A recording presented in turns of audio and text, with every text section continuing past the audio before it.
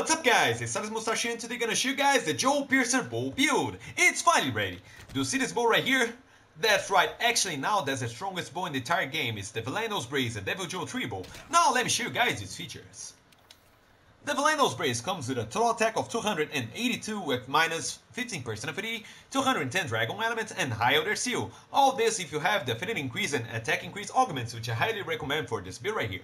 Now with all these pieces and skills together, we managed to get a total attack of 314 with 0% affinity, 210 dragon element and high outer seal, which makes this build a very good choice if you want to fight those tempered elder dragons. Now let me show you guys the other pieces that I have in this setup right here. So here we have the Rest Soul Helm Beta, the Kaiser Mail Beta, the Basil Van Braces Beta, the Nergigantic Oil Beta, the Basil Graves Alpha, and the Critical Charm 1. Now let me show you guys all the skills that you have together in this setup right here. So here we have Attack Boost level 4 that increases your attack by 12 points and affinity by 5%. We have Critical Y level 3 that increases your affinity by 10%. We have Critical Boost level 3 that increases damage dealt by critical hits by 40%. We have Critical level 3 that increases the affinity by 100% for draw attacks, which is basically everything that we're gonna do in this build.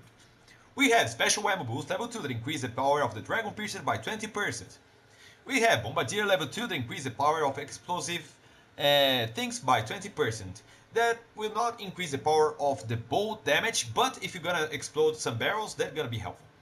And we have the Piercing Shots level 1 that increases the power of the Dragon Piercer by another 10%. Now let me show you guys the decorations that I use in this setup right here.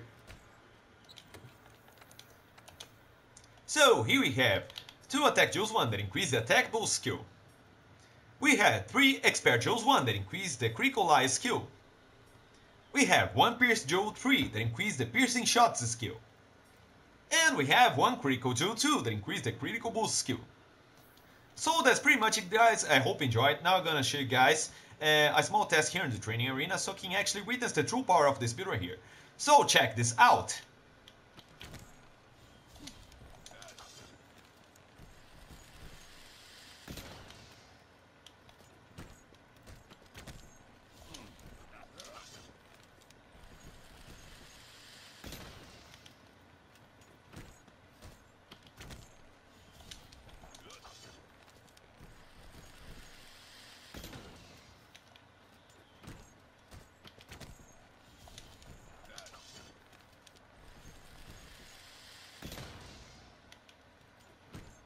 So that's pretty much it guys, you can see we're able to hit up to 123 with the Dragon Piercer without any attack boosts available.